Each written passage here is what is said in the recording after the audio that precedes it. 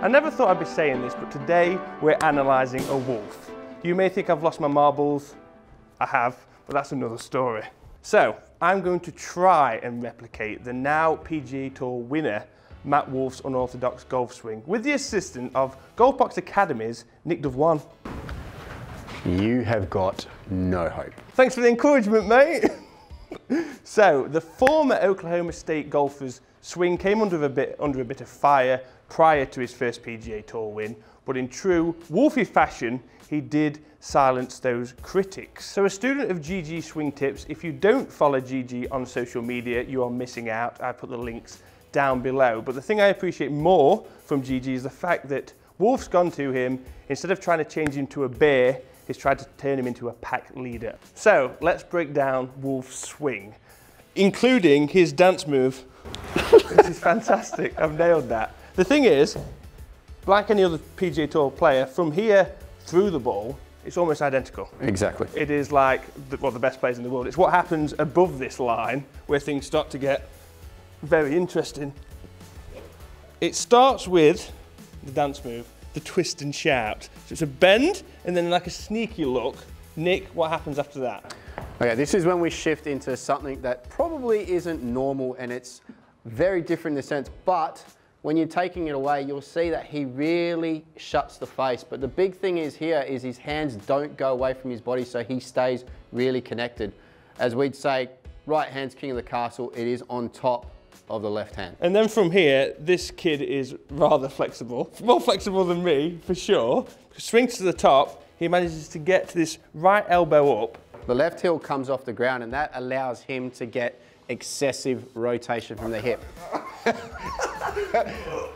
But that's where it's very much an athletic move in his takeaway. Yeah. That move there is what really opens him up and gets him across the line at the top of his backswing. It's when it transitions that it gets really, really interesting. The left foot plants back down onto the ground real hard. Can't move. That's me stuck. Bye! So now we're at the top of the backswing. The elbow's flared, the hips rotated, the left foot's off the ground. Now he needs to ground and pound, so he's going to push that left heel down into the ground, which is going to get him into a deep squat, and then he's going to rotate hard out, and that's going to produce some ridiculous speed and power. So GG was saying he's never seen power like this from a vertical standpoint. So at impact with this leg stomp, it's almost a push straight up. And if you keep doing this, like boom, boom, you end up with a backside like Brad Pitt. Right, I think the best thing to do is me hit a few shots with my stock standard swing, but it looks like pond water. So don't try this at home, I think that's fair to say. Don't try and replicate this because number one, you'll probably get an injury. Number two, you'll start swinging completely like fettuccine. Yeah, breaking your ankles. It's really not worth it, but I've got nothing to lose because my swing is quite simply Our swing. Our swing. Right, let's have a go. Right, so this is an M6-7 iron. All right, the big thing there with Alex and what he has in common with Mr. Wolff is the fact that he does return on or inside the plane coming forward. So that's where he does produce a fair bit of power himself. Yes, but we've also got a PGA Tour win under our belts because I won on Tiger Woods PGA Tour 2004.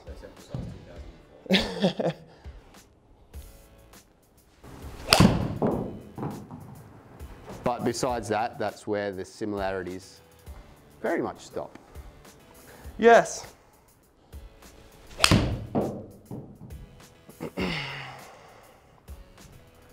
.202.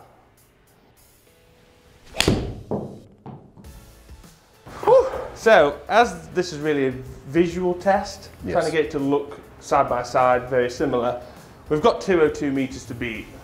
So if we can... 202 is pretty impressive, I must say. If we can generate some more power, maybe get a little bit more ball speed with this...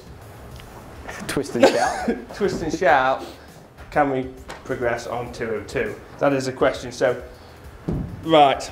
I did have a go with this early, didn't I? I was going to say, you're going to have to rehearse this a few times times before. Especially after your own swing, it's rather difficult.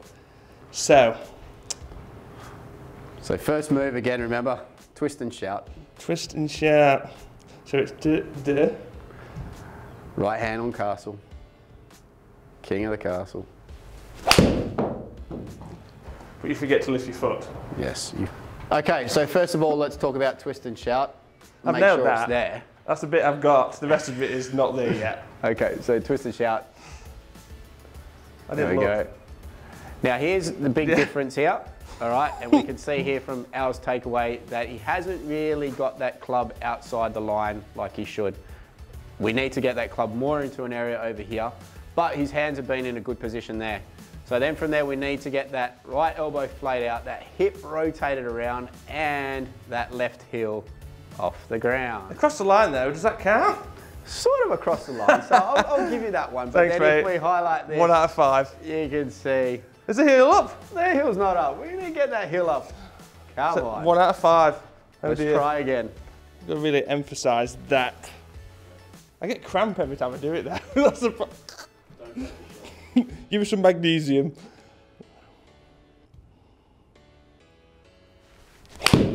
Oh! I think that swing will look better. That was pretty close. Just the strike wasn't there. Oh! All right, we'll give that 3 out of 5 now. Okay, so slightly across the plane. yeah, Elbow into a better position. Now we got to see it. that stomp. The big thing here now is what Matt Wolff does is the massive stomp down into the ground, which sort of takes away that reverse pivot look about himself. There's the stomp. There's the squat. See, my middle name should be called Reroot because I've done it for my whole entire life. That was absolutely nuked. That's not far away from mine. That's beat my own. That has beaten yours. But the swing probably doesn't look any different. Come on, give us some. All right, let's have a look. What, 3 out of 5 we've got to be? Foot's off the ground, Ooh, outside. that's not outside. bad. Nice outside. Tick, tick. Elbow, get the elbow up. Get the elbow up. Ooh, close. Ooh, no cigar, but close. Foot's up. But good ground and pound. Good squat action. Thanks, mate. Look at that bum. And the big thing there, good vertical action. I thought you could say good Brad Pitt bottom. It definitely feels faster. It's just the vertical leg. Yeah, that's right. Yeah, it's like that. That's gone 209. That's got 106 club head speed. Now, and I think that's the big thing that you've got to look out of here. That ground and pound is what gives Mr. Wolff that big, huge vertical extension through impact. And you can see you really spring up through the shot. One thing's for sure, you're starting to really get that left heel up and you're starting to get the ground. I can feel it. I've got you're getting that ground and much pound. bigger hammy to my left than my right.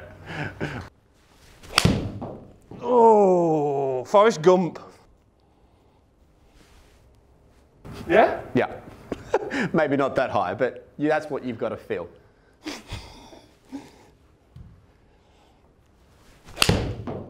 That felt like Wolff.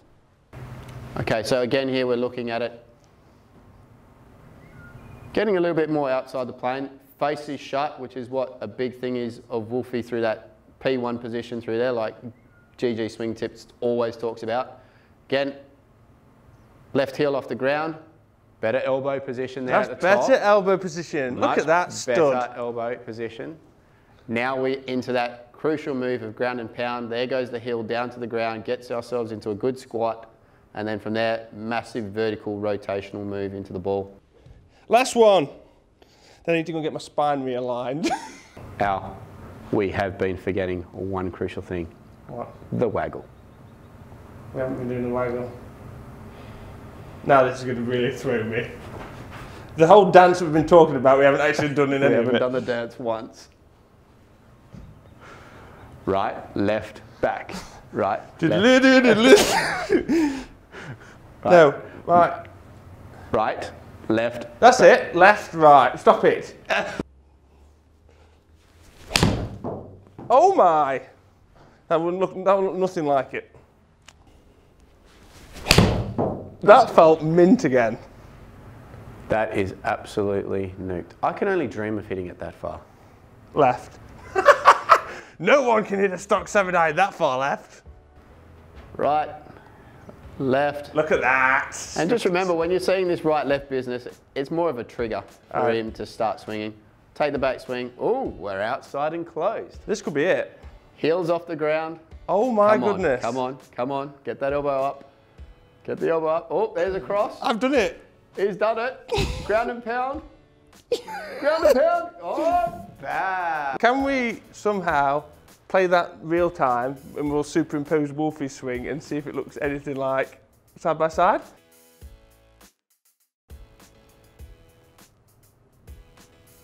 I don't think that's a million miles away.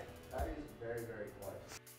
So do you think I've got any chance of being on the tour with Wolff's swing?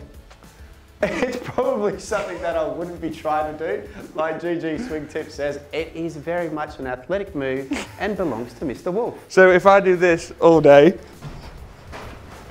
at home, you might get it. You might become a better dancer than a golfer. What's this guy doing?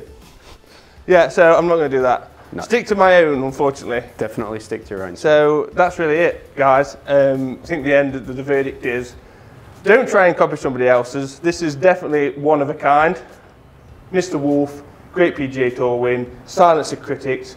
Make sure you go and follow Nick on the GolfBox Academy. Please, guys, it'd be great. We'll see you at the Academy and we'll help you with your golf swing. And, of course, hit subscribe, comment below if you have any other questions. Thank you very much.